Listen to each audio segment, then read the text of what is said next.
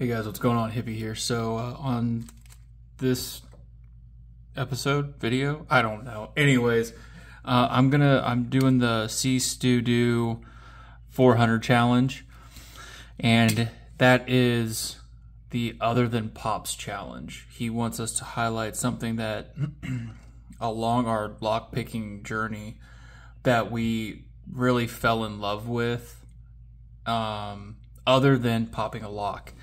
And I'm going to tell you right now, this right here is my kit, kind of, on challenge lock making.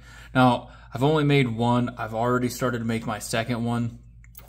And this actually might be, other than just opening locks, my favorite thing to do.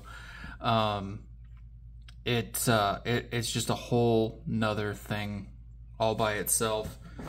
And I really fell in love with making my first one, and I got that sent out to Lockpicking Therapy, and he's got it going, doing the rounds out in Toronto for his tool group. But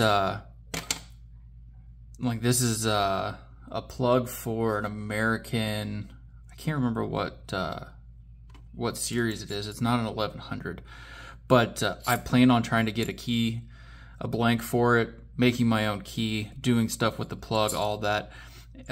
With challenge locks, it's the reason that I've kind of fallen in love with it the most is because you get to just do so many different things. You get to make it unique to you, and then you get to have that go out into the community and kind of be a representation of how you are with the community, I guess. I don't know how else to explain it. But anyways, this is the other part of lock picking, or just with the LPU system in general, the Lockpicking United system, that I've really fallen in love with and I really like. So anyways, Stu, congratulations for 400. That's amazing.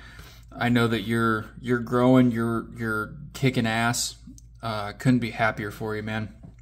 So yeah, anyways, thanks guys. Catch you later.